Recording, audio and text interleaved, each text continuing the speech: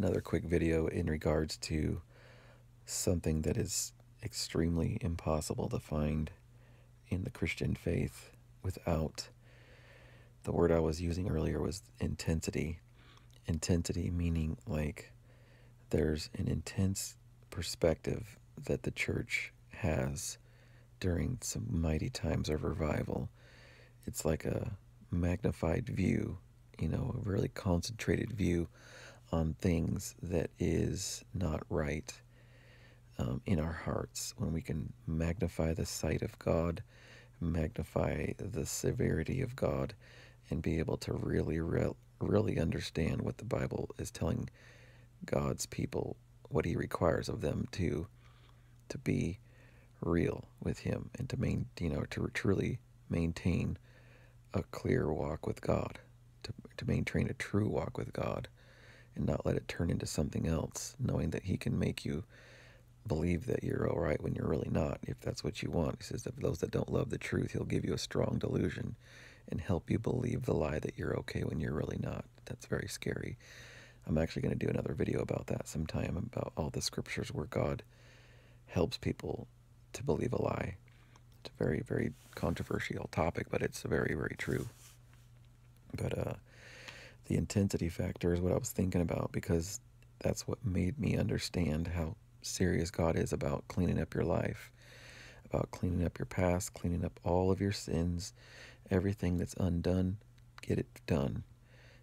Don't assume that because you go to church and you look good to certain people that that's it. It's not it. The intensity factor is well removed from a lot of Christian churches that doesn't focus on the personal responsibility of the soul and the duties that we must be doing and the things we must not be doing. There's several things listed in Ezekiel 18, which is going to be a part of something I'll talk about later. But it's in there. It tells you all the things that you should be doing, shouldn't be doing, the list of things that people will be doing if they're going to heaven, and the things that you won't be doing if you're not, if you're going to be escaping hell, things that you would do if you're going to go to hell, the death list and such like that. There's a lot of them in the Bible, but Ezekiel 18 is a great one because it says it over and over again, making it clear that if you do the right thing, you'll live. If you do wrong, you will die. Very, very scary chapter. Very, very convicting, and it really hones in on the intensity factor that must remain in the churches. I visited a church today, and I liked it, singing hymns, conservative church, and talking about helping other people, which is a super huge part of Ezekiel 18, and a lot of places the Bible talks about it, old and new, about God's people. The reason why you're not okay with God right now is because you don't help hurting people, you don't help the poor, you don't help the hungry, you don't help the people who don't have clothes and such like that. You don't help the poor, which we always will have. Something that we always must be a part of as God's people is helping the hurting, and make sure we use wisdom in that. I've heard people try to reach out and then end up backfiring in a really, really bad way, because there's wisdom in how it's done, but we got to make sure as a body we find wise ways of reaching out. But anyway, the intensity factor of how God is definitely not joking around when He says this is the requirements. These laws that I have for the soul who wants to go to heaven is as serious as the laws of nature, the laws of gravity, the laws of thermodynamics, all these absolute laws, the laws of I forgot all the other words. I forgot all these other scientific terms. The laws of science, the laws of nature, laws of everything, the cosmological model, all these laws in the cosmos and everything, and how it all moves together perfectly. So does God's word. And when we stop taking God's severe commandments extremely seriously, we run into the place where we lose the intensity and start to assume things that isn't really true, and starting to become lax with our convictions before the Lord. And it's extremely dangerous, because if we don't go back to the real commands, not the assumption land, but the real commands, we're going to take a risk of hearing from the Lord, and He'll help us. He'll help you. Well, I went to a prophet. He said everything was fine. God helped that prophet who didn't want the truth either to help confirm to you that you and your self-deception was okay. Very, very scary. Does God lie? Ezekiel 14 says that He does.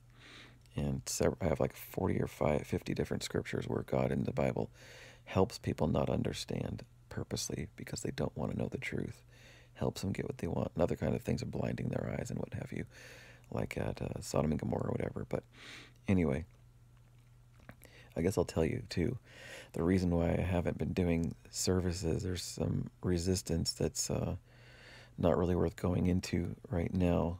But I've been using the time off of setting up for the service and all my preparations just going into kind of a documentary that is closely related to something I've been wanting to do for years. I've been wanting to do a sermon or a documentary kind of a thing and showing the long version of how to understand end times with the Bible only, and never minding a lot of what's been taught in mainstream churches. A lot of it's just careless stuff from like Darbyism or whatever you want to call it, the pre-tribulation rapture and stuff like this that I am very not okay with. Stuff like that from Darby, or it comes from Seventh-day Adventists, is also popular. Finding some of their material online or timelines, or you're going to find stuff that comes from, is it dispensationalism or Seventh-day Adventists? So I guess dispensationalism pretty much sums it up. I think that's a lot of where the popularity of pre-tribulation rapture and such like this comes from. I think it's an extremely dangerous doctrine. But so yeah, this one I'm working on right now.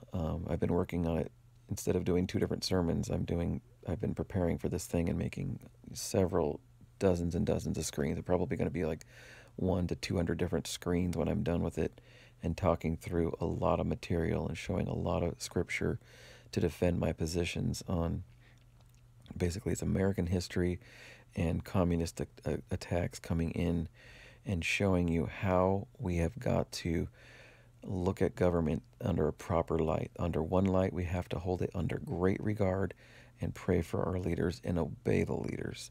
There's a place for that, amen. And then there's another place to see the exact opposite, and so you'll see all that. I'm going to carefully defend it with scripture. I've put it all together. I've got tons of material over all the years, but it's all scattered, and it takes me a long time to put it together carefully so I can present my case that I've been working on for years. And I want to do one of, spiritual warfare, governments, and such like that throughout the history of the world, and how it's going to lead to where we're going, and also how to lead to understanding the end times from there. There's a lot of different principles you got to know before you even get there. That's why I call it at the end of the book. It's at the end of the book.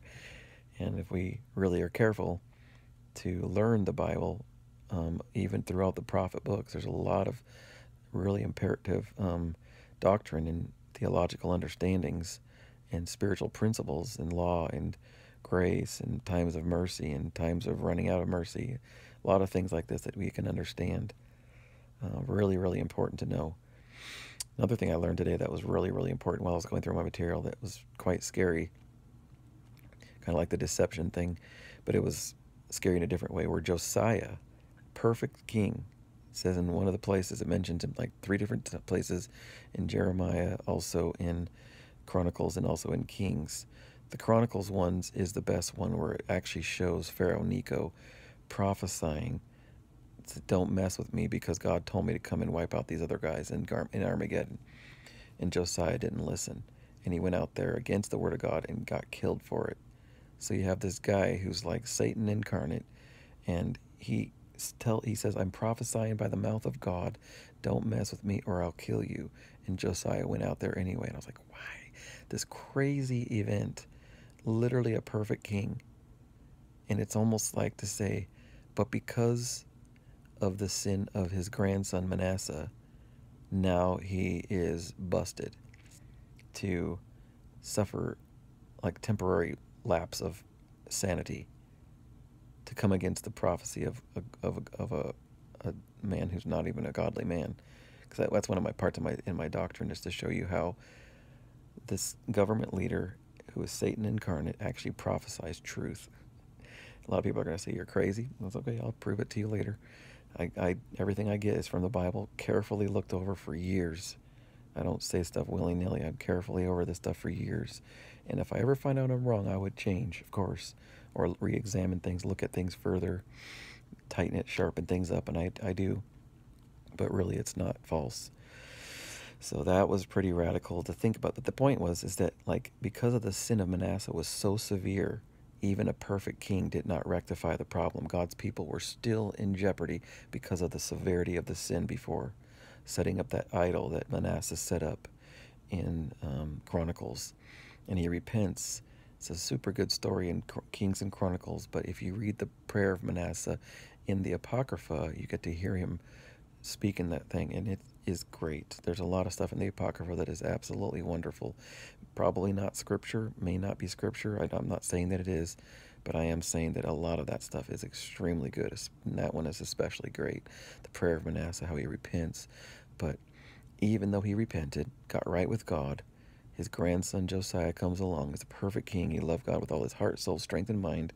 He did a perfect job, and yet his perfection and faithfulness to God, and reviving everything, his massive revival and repentance for everybody else, getting them all on track, was not enough to repair the damage of the sin of his grandson Manasseh. Just to go to show us how serious and deadly sin really is. It doesn't just go away. It doesn't just go away. People think it does because that's what we've learned in our mere Christianity or Christianese, in this satanic slogans that we've been saying all our life that has no biblical merit at all. And it's very, very severe and very serious. So anyways, yeah, the intensity thing was one thing, and then I mixed it together with the introduction of why I'm not doing sermons, is because it feels like it's the right time to do something different and to take the time to really put my material together instead of saying I'm going to do it, actually do it. And this will be one of two major documentaries, and I'm probably going to cover the same stuff again just to make sure it's redundant and people really get it, and leading it a different way, leading it to the end times on the next documentary. But this one is about American history and how communism is sneaking in, and it's a very good video. I can't wait for it to be done. I'm going to go over it very carefully, probably put some sounds and music and keep it interesting, and I'm going over it and over it to make sure it really feels right. And I keep finding mistakes, so I have to go re-edit and readjust everything. It takes forever. So I'm working on stuff, and it's really good content, and we desperately need this in this crazy season that we're in. And I want this powerful prophetic utterance and clear perspective, all these things to be of really significant foundation to the body of Christ. We desperately need it. We need God.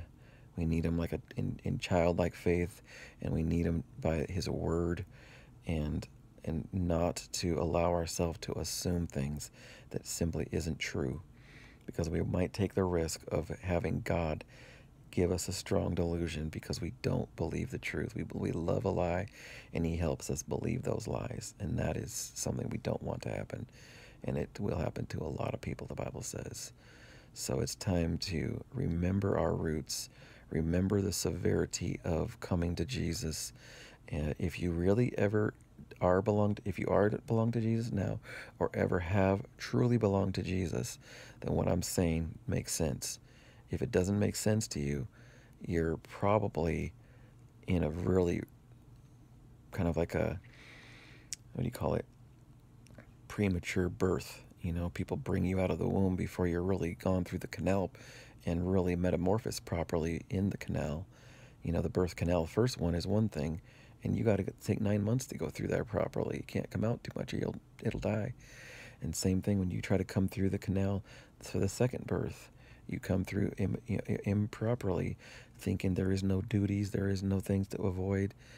That is a lie. There is a lot of things we must avoid. There's a lot of things we must obtain and maintain, in things of spiritual reality that we must continue to grow in. And all these things was what was purchased at the cross. The blood of Jesus paid for it, and we need to come into this again and remember our duties.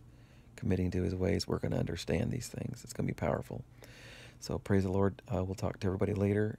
Just want to give you an update. Hope I hit that enough. The intensity factor, we got to bring it back to the church. If we don't have pastors who are in that place and preaching that place, getting that kind of like the, yes, good message, but it's more like junior high school, or, you know, the youth group kind of message. Good, makes sense, but it's not that place that rips through the earth. It doesn't come down and deal with the intensity intense place where you can really see those places that need to be brought back to your eyes again. Easy to overlook those places in a lot of circles of Christianity, but we can't lose the intensity place, and then we'll see with eyes of understanding and be able to know how good and severe God truly is. Amen.